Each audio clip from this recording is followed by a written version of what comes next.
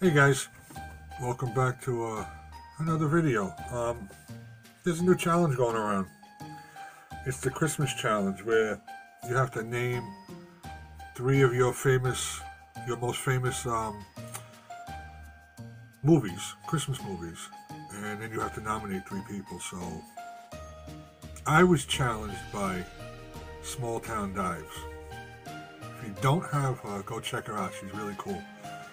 I recommend her highly, so go check out Small Town Dives. Okay, well, the first movie I want to say is I like A Year Without Santa Claus. It's a claymation one back in the day. It has Meisner Brothers in it. I love them. I think they're awesome. So the first one is A Year Without Christmas. The second one's an oldie but a goodie, black and white. They did that color transformation. It's March of the Wooden Soldiers. Grew up to that. Still like it today.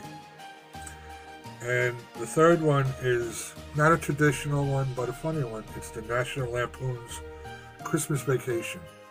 I'm not into the real big kind of comedy movies, but that one I do happen to really like. So those are my three. Thank you, Small Town Dives. And who I want to nominate is Mama Q, Mo Homestead, yep, Tanya, and who else can I nominate?